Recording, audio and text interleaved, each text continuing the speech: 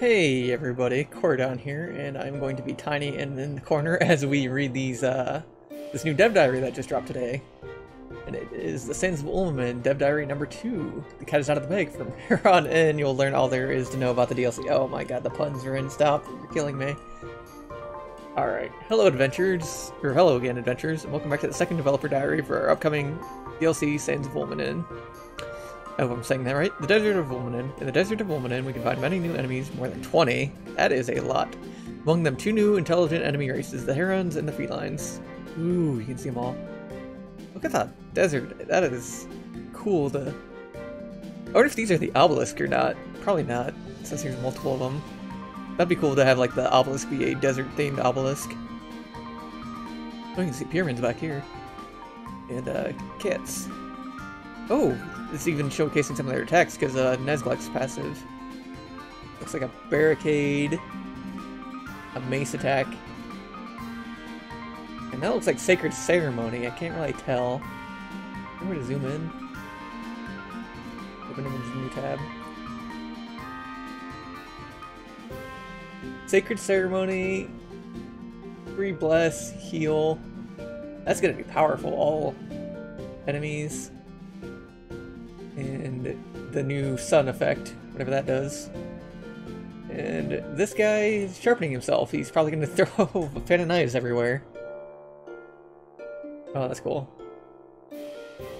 Now let's back out of that. Get back to reading more news.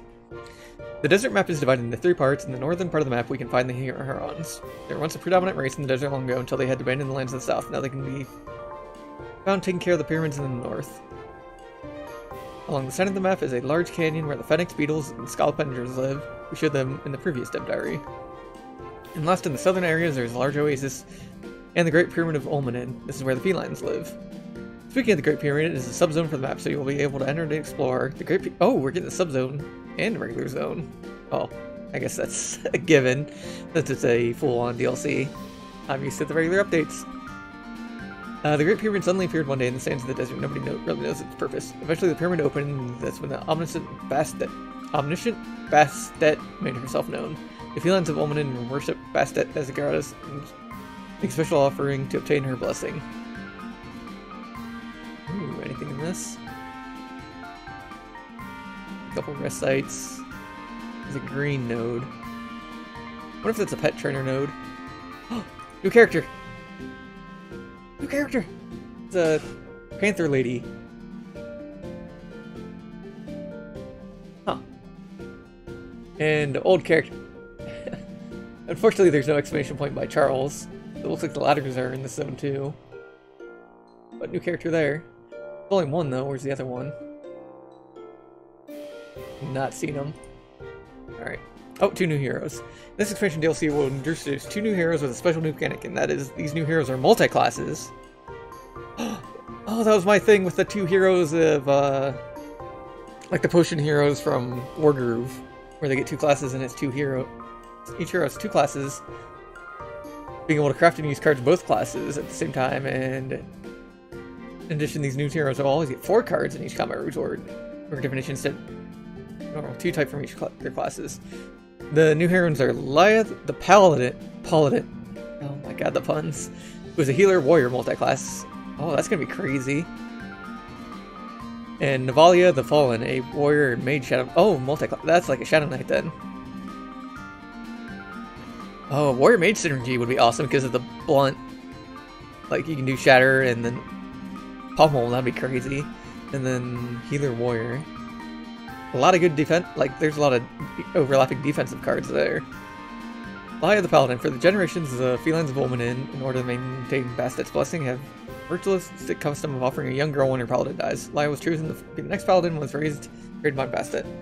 Bastet promised her one day that she'd be released from her duties and prophesied that she would find a group of adventurers who would prove worthy of her. Laya is a healer who's proficient in the way of warrior, and she specializes in a new aura, Zeal. Do we get to know what Zeal does? Nope. Oh, that final one.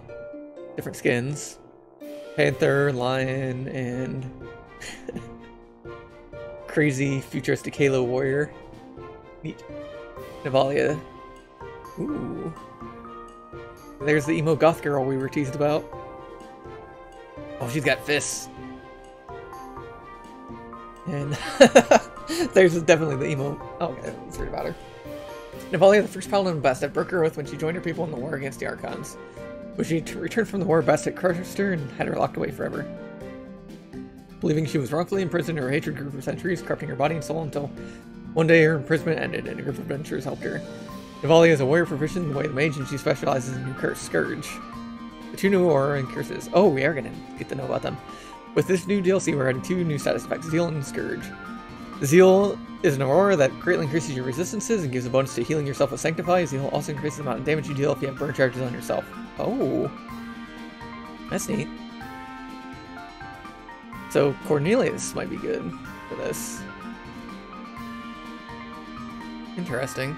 Scourge is curse that increases damage that the target receives from dark explosions. It also deals damage based on the number of chill charges on the target, while spreading the target's dark charges to enemies. That's insane! It does so much! Spreading dark, making dark do more damage in an explosion, and damage based on the number of chill charges. I wonder if that's like 1-to-1 or like 0.5. Oh, there we go. Oh, it's true, the new heroes are the ones who have easier access to these new auras and curses. Other classes will have new cards to use, but beware, many of the foes you'll encounter in Omenin will also be able to use these abilities.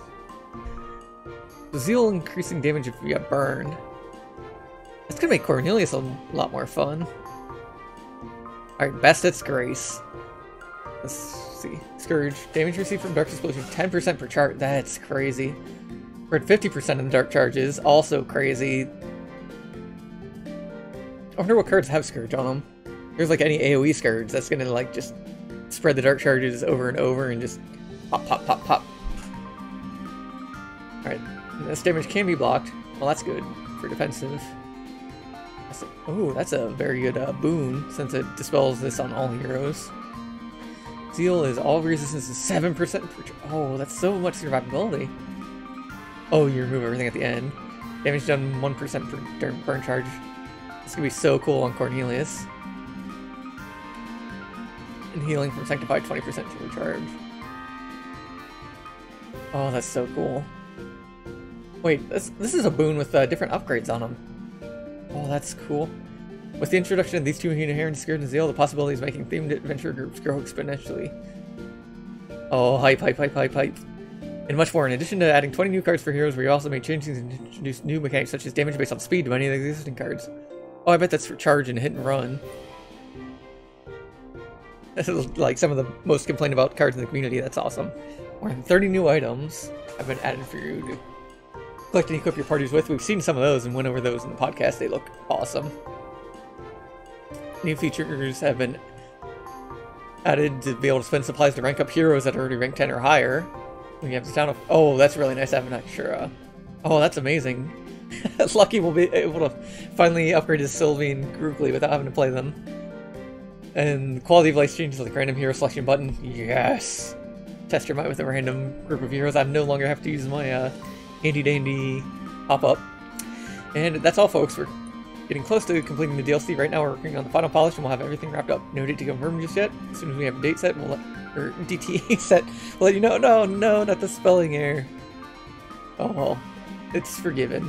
For now, we hope you enjoy this look at what's to come. As always, if you have any comments, feedback, or want to hang out in the community, find folks to adventure with, join the Discord. Definitely join the Discord. It's awesome. Very friendly people. Link in the description below. Definitely rate that up.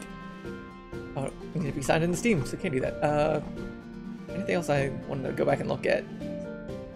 Surge. No.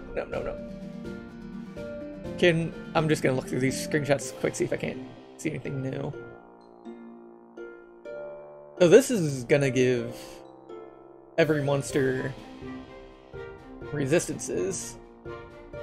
And that at least looks like a 2. That's gonna be 14% resistances on everything. That is gonna be super annoying to deal with, especially if it stacks with like reinforce.